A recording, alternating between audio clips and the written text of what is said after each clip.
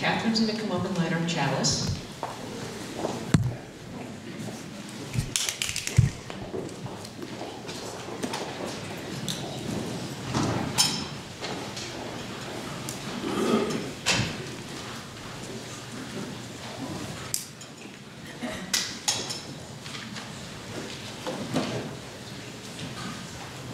Good morning.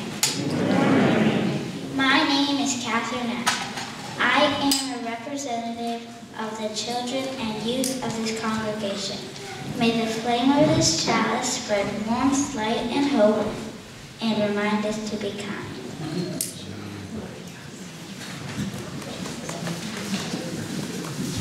And now please rise in body and spirit as you are able, and join us in singing hymn number 6, Just as Long as I Have Breath.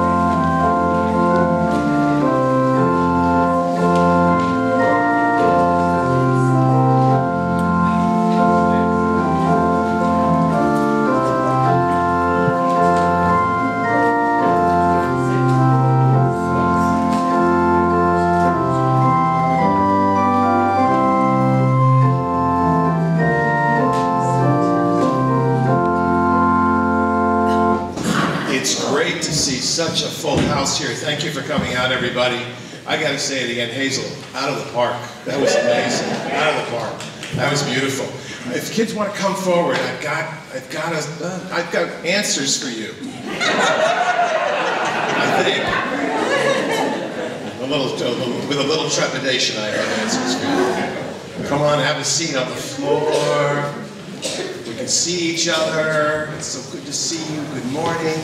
Scoot up a little bit because there's more coming down the aisle.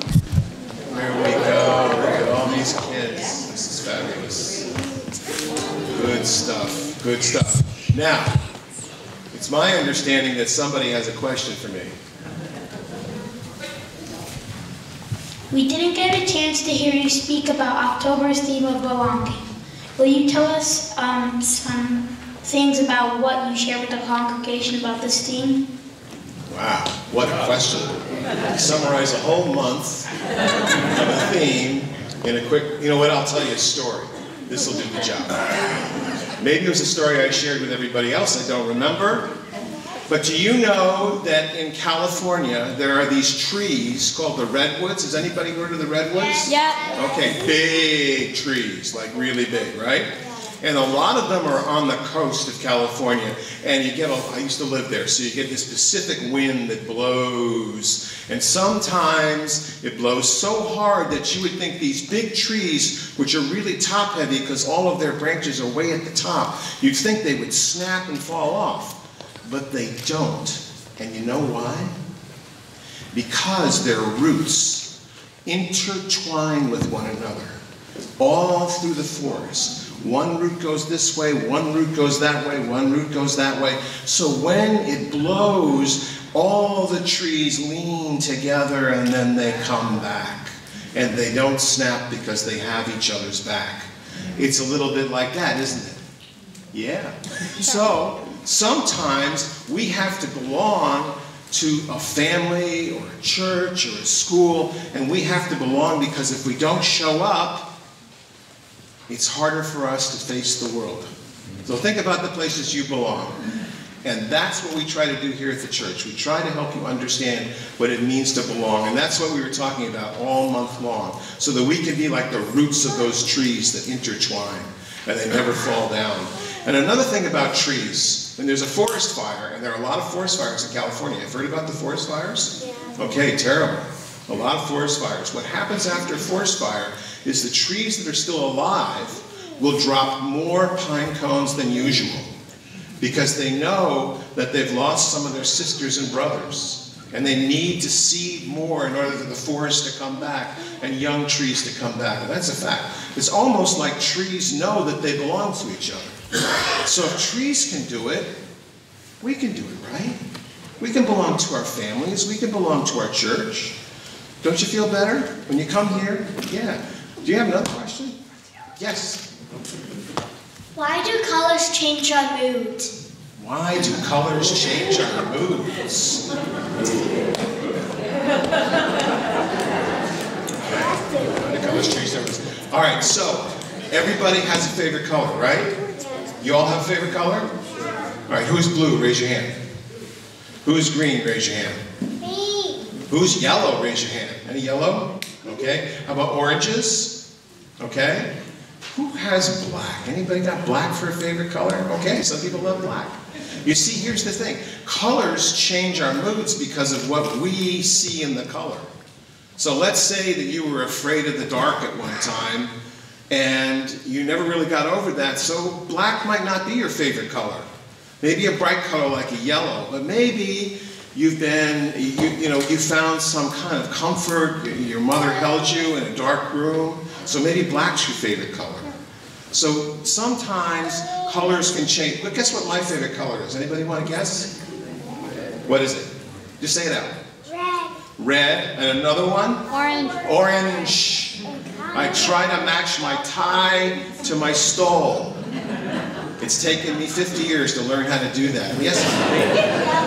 Your favorite color is yellow. You see yellow. There is a yellow. There's a gold in here. There's a gold. My favorite color is orange. Okay, next question. What's the best way to embrace the theme of paying attention in our daily lives? What's the best way to embrace the theme of attention in our daily lives? A couple of weeks ago, I asked you, and I didn't get back to you, who has a favorite sound? Anybody have a favorite? What's your favorite sound? To listen to birds. Birds. Another favorite sound? To listen to my cat meowing. Cats meowing. Another favorite sound? Singing and like listening to music. Music. Music. Music. I like the sound of the breeze when it's a really windy day. Oh yeah, that's a nice one. I like the sound of dogs barking really Dogs barking. I like the sound of nature. Nature. One more back here and then I gotta go on. I like the sound of the waves. Waves. Okay, all of those things. I know we got so many more. A favorite sound is something you pay attention to, isn't it? When you hear it, it makes you feel good, doesn't it? So paying attention happens all around us. There's a story about a famous violinist who was playing a violin. He played in front of concert halls and he made a lot of money and he had a $2 million violin. And he went down to the subway in New York City and started playing, and he put out his case, waiting for like tips. He played all day long, fabulous music in the subway, and all they got was $32. Because people weren't paying attention to the music. Where if they'd been in here, they would have paid attention. So paying attention is paying attention to that which gives us the most joy. I think with that, we'll let our kids go. We'll sing them out. Wait.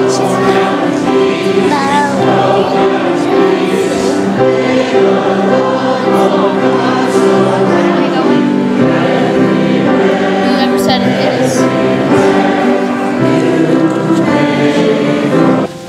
Today, we light a single candle to celebrate the joys of this community, while at the same time making space for the sorrows, not just the ones here in this community, but those in the larger UU world and the world community in general.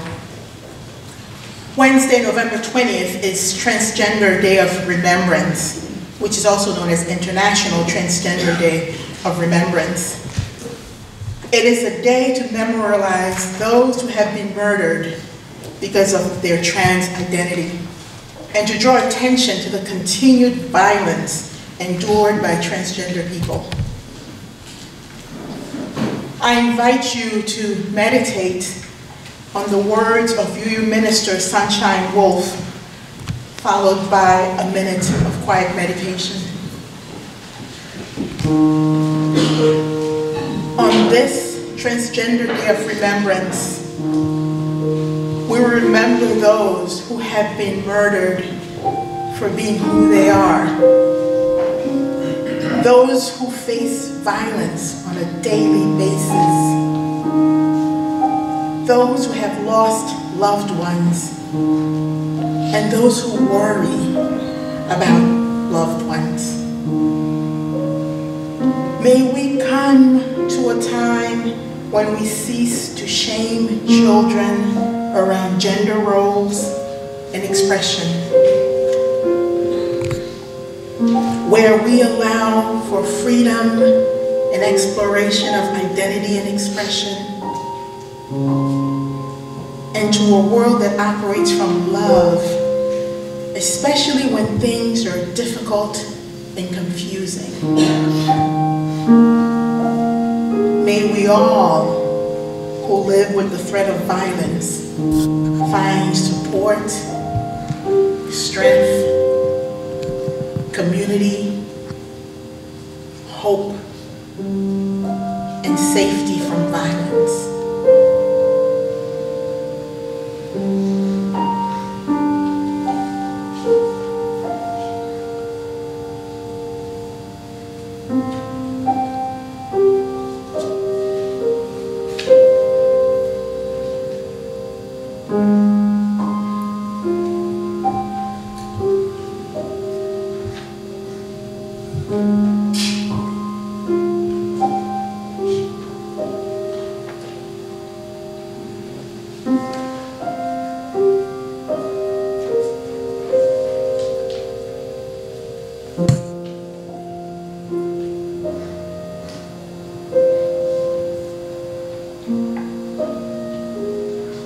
May it be so.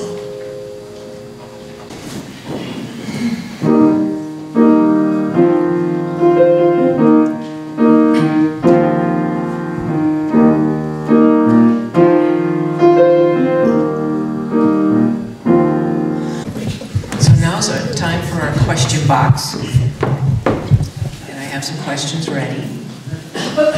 This first one is for Margalit. What's your understanding of humanism?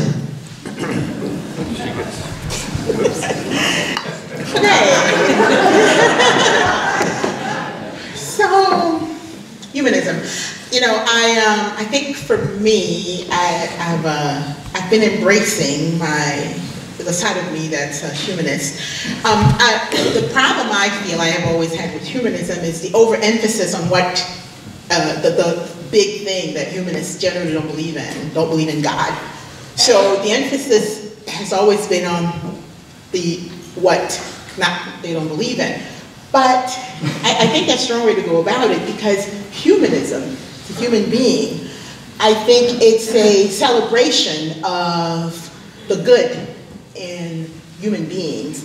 It's how, when we are at our best, what we can accomplish. When we're at our best, how we can really be there for one another, and where we can be present and always, and it's a trust that we are always trying our best. Now, our best may not look like the best to someone else, but it's a trust that me and my fellow human beings, we are all trying our best. We are all trying to make this world a better place. So when I embrace that piece of humanism, I get it. It makes complete sense to me. So, does that work? That's done. That worked, yeah. Ed, what is your secret to successful transition between so many ministers?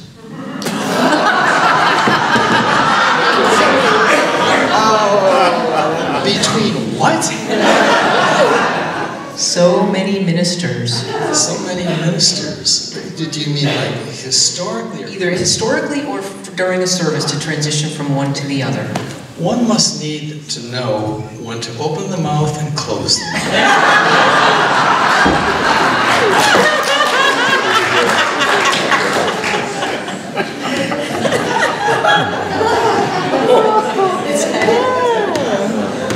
That's it?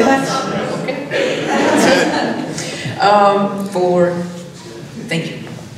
For Jim Francic, how long were you a Catholic priest? Oh, well, I was a Catholic priest 4 years. I was ordained 51 years ago, so that's quite a while ago. But I have been a minister still all those years, doing lots of things. Thank you.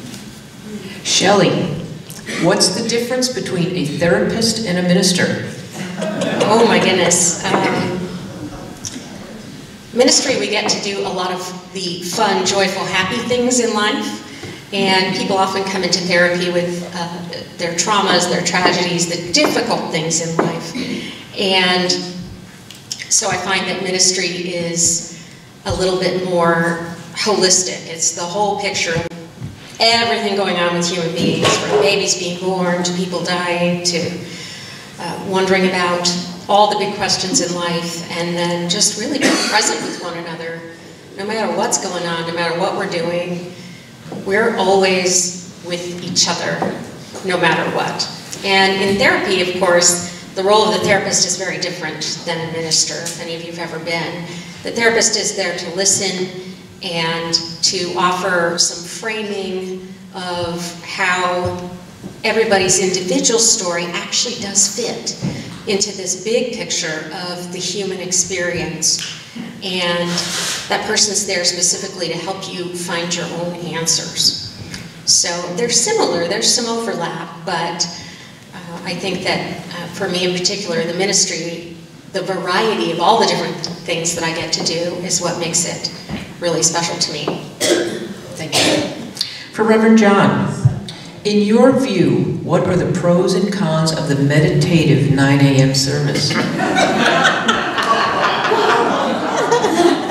Well, it's great. And some of you folks should come to 9 o'clock.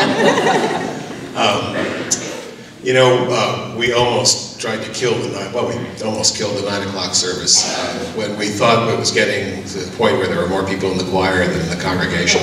And Ed and I sat down and we kind of figured, what can we do here? And the decision was made that, well, let's try to turn it into a more meditative space, and then we can sort of sunset the meditation, we can sunset the service itself and just make it a meditation. Well, wouldn't you know, when we added more contemplative music, longer meditation, much longer meditation, and just sort of a quieter message, that people started coming. And all of a sudden, 40, 50, 60 people at the 9 o'clock service where we thought it was dead, and it came back to life. So the sermon is basically the same, although it changes a little bit from time to time. The emphasis are a little different. I sometimes call that the contemplative service as compared to this, which is I call the celebratory service. So different energy completely. It's really quite, and we have some very stalwart 9 a.m.ers who really like coming there. It's the time where they can get that space in their life. It's really become something quite special. I encourage you to try it if you haven't tried it. I know it's a little earlier in the morning, but that's part of the magic, is that you're done by 10. And you're out. So. Thank you, John. For Margalie, how and when did you know that ministry was the right path for you? I thought it was when I would have conversations with the DRE at my first UU congregation about 4 or 5 years ago. We would have this conversation because she was attending seminary, and then she posed a question to me. It's like, have you considered that? And I was like, But last year, while I was in Florida, I grew up in Florida, I was attending a retreat. And I realized that I have always had the call to ministry. I say maybe my phone was on silence, so I wasn't hearing the call. But then I grew up, I think I've said this here before, I grew up Jehovah's Witness, and as a woman, that's not, as a female identified person, it's not something you even consider. So, I would behave ministerially, whatever that means, but it never occurred, the thought just never occurred to me that I could be a minister. So then my mind just got rid of that. And it wasn't until I was in Florida, like I said, last year, and I realized, whoa, yeah, I'm glad I turned the phone back on, turned the ringer back on my phone, and I could fully hear the call. So I would say maybe since I was 12, but didn't realize it until 4 years ago. I won't say how old I was then. Thank you. Now for Ed, this is a two-part. I'm going to read the question and I'll read you the quote that goes with it. Is reality what each of us thinks it is? Quote, I know that nothing is real without my beholding it.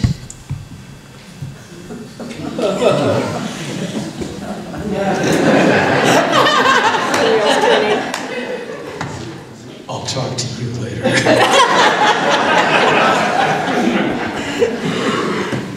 Well,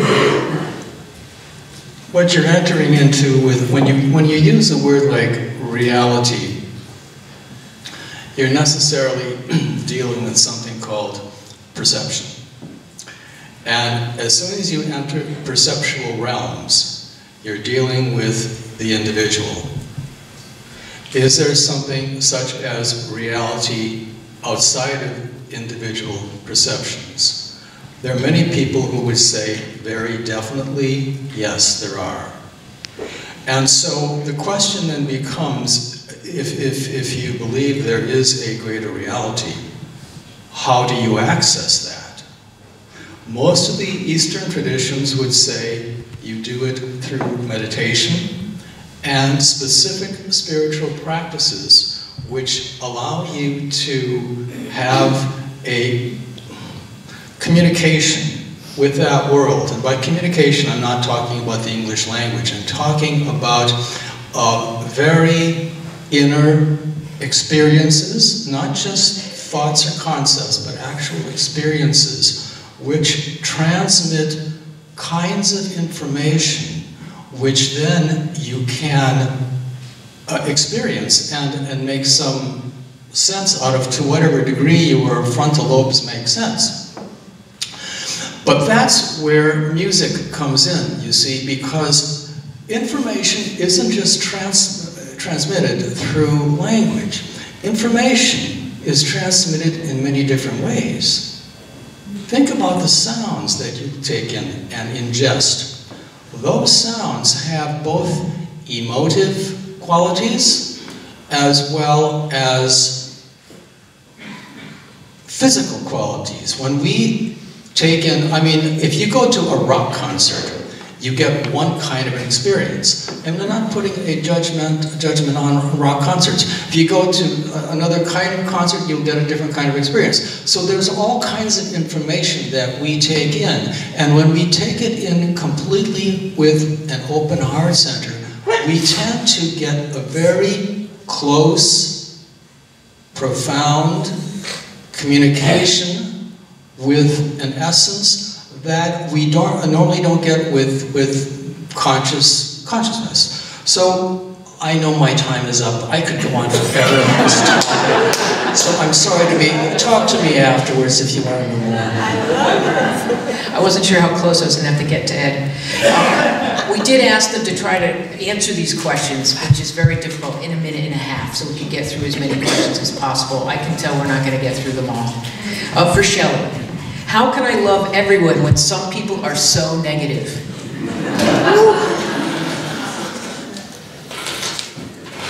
That's something that affects every one of us. We're all going to encounter people, whether it be the person who cut us off in traffic or a family member over the Thanksgiving table. We just don't know when we're going to come up against somebody's bad day or bad attitude. And what I try to do is I kind of think of it as having a couple of different channels that I can access with my awareness. So maybe the first impact of that person's behavior is I feel angry or irritated at them and want to call them names. And then I think about, you know, it's just not about me, it's not my problem. I'm gonna put them in a little pink bubble and bye-bye, have a good day. And it helps to be able to find some reason to laugh about it. And then I also remember that I just don't know the whole story. I don't know what's happening. I maybe want to think to myself, well, what's wrong with you? And activist Ruby Sales says to us, the question we really need to ask is, what happened? What happened? So trying to find compassion, or at least a little bit of a place where I can say, well, I know I've not always been a ray of sunshine myself. So anytime we can take that, perhaps that move back to get a bigger perspective, that this is a human being having an experience of some kind, And I don't want to make it worse by adding my negativity to theirs, so I'm going to send them a little prayer of hope or a little positive energy, and maybe that'll help a little bit. And it certainly makes me feel better when I do that. Thank you. For Jim, what makes a community building group a church? Beautiful question. Community is where we come to know who we are. Without community, we probably really don't ever get to know that. So that if I choose to be alone, I choose then to walk around with half knowledge of who I am. Community is also where we get to experience the give and take, the sharing of different perspectives of truth, different ways to take on life. I think I've shared, some in my work as a chaplain, sometimes we have patients that have no family, no community, and they're at their deathbed. There's no one there for them.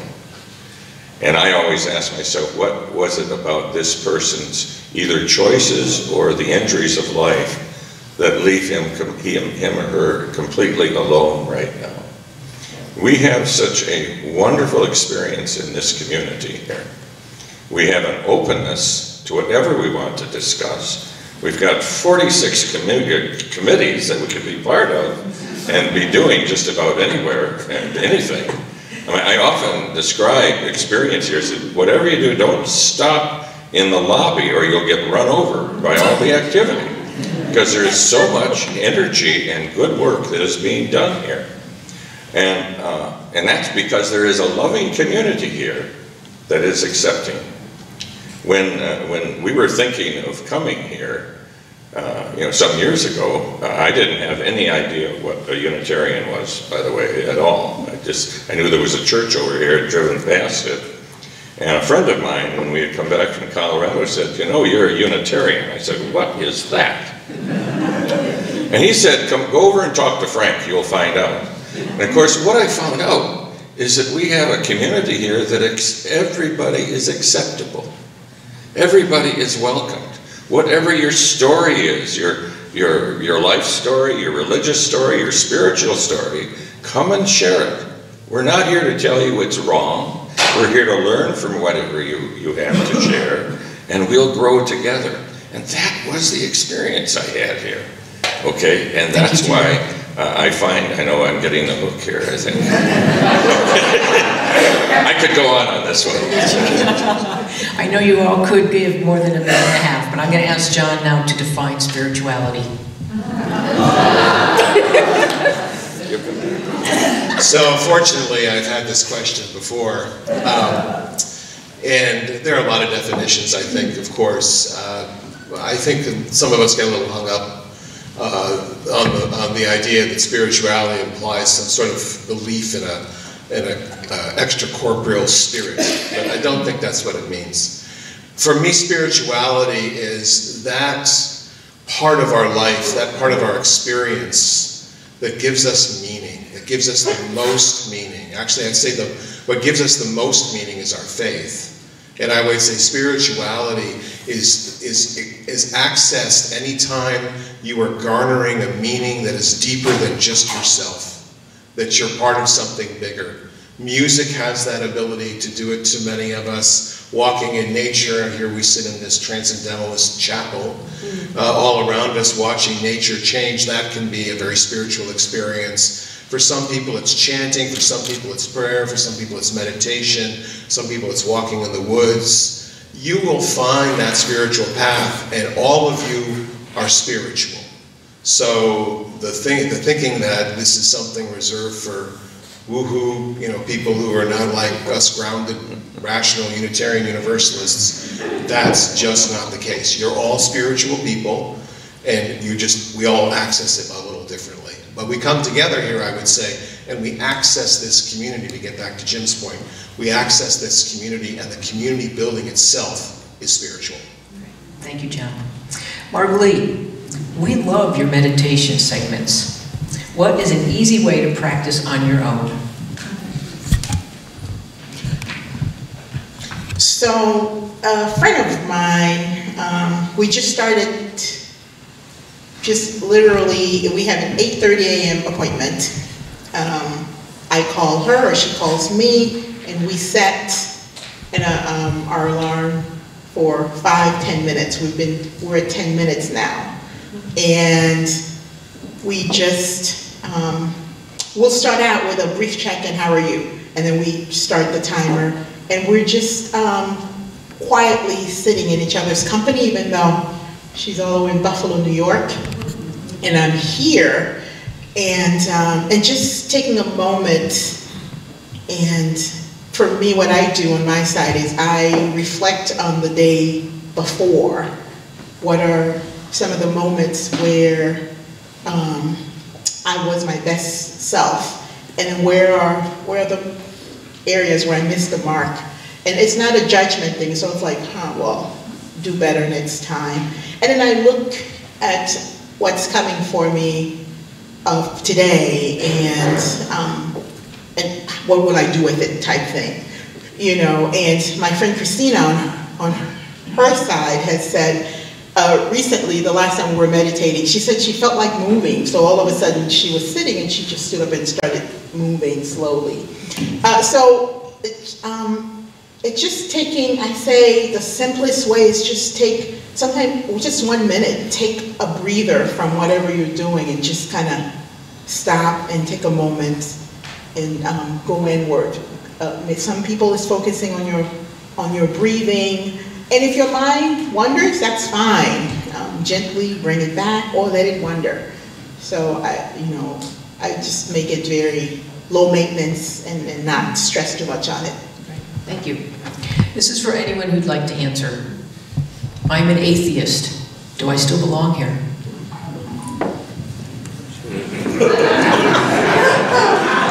Hell yeah.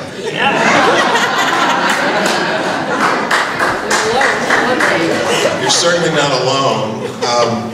I thought Margolie's answer to the question about humanism hit the mark for me as well. Instead of focusing on what we don't believe, which atheism, by the way, is a faith statement. You're absolutely certain no God exists. That's a faith statement. You're making you're asserting something about ultimate reality, so that becomes a faith statement. And that's fine, because there are many of us here who are convinced that the world in which we live is the world that has meaning for us, that the relationships that we have for one another are the relationships that matter, and that we don't need to place our faith in some other extraterrestrial being out there that will make the world a better place in the end. I've often sat at the bedside of folks who are dying, and they are atheists, maybe sometimes more agnostic, which is to be uncertain about whether there's another reality beyond this one. And I will always ask them, do you think there's anything else beyond this life? And they'll say no. And I find that to be a tremendous statement of courage, to be absolutely certain that this is the only life there is. And I honor that. I honor that courage on that path. Could I take a short run at that? You know, the atheist, I don't believe in God. And of course, if we look at historically all of our lives, and we think of all the ways that God has been presented to us, there are many of us that would stand up, I don't believe in that God, or this God, or that God would ask of this. You know, and that's certainly a path that an atheist might develop on. God would never do. In other words, the assumption that the agency of God is acting on us in very deliberate ways. Pat and I lost our son to an accidental death many years ago. Often when that happens, people go to, God did that to us. God didn't do that to us. There was a number of things came together and we lost our son. Okay? So we have lots of reasons to believe that the way that God has been characterized doesn't exist, and so that could lead to atheism or calling yourself an atheist. I find the reference to agnosticism, I really don't know absolutely to be far more acceptable these days. Many years ago I didn't even know what that meant. So. going to take time for one more question. To the ministers, what do you wish we as the congregants would do more of or do less of? All right, we're just going to go down the line here quickly. In the Lakota tradition, the prayer of the pipe is that we would be a hollow tube through which the unconditional love of source energy or the Creator might flow.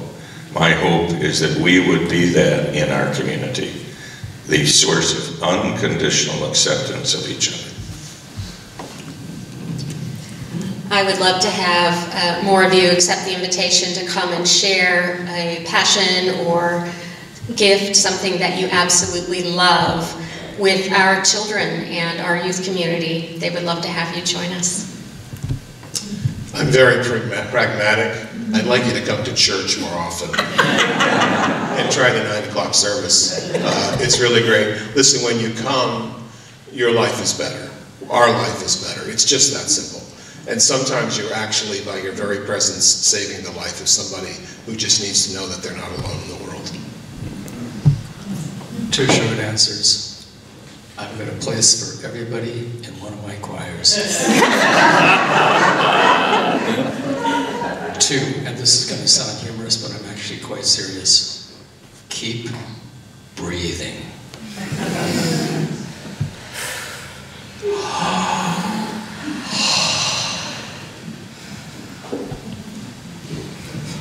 I think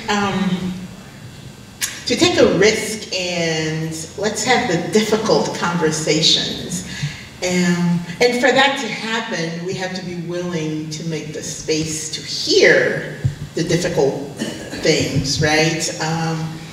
You know, I think, you know, there's so much going on in the world, so many difficult issues, so many injustices, so many people are suffering, and I think sometimes because we don't have the answers, we don't have the difficult conversations, we don't talk about the very difficult things. So I'd love for us to have those discussions, to talk about those things, and because I think that's how we get to know one another better, get to know, building community, because I think that's come around a couple of times here. We build communities and move forward and do the work as Unitarian Universalists. So an invitation to the difficult conversations. Thank you. So that ends our question box part of the service.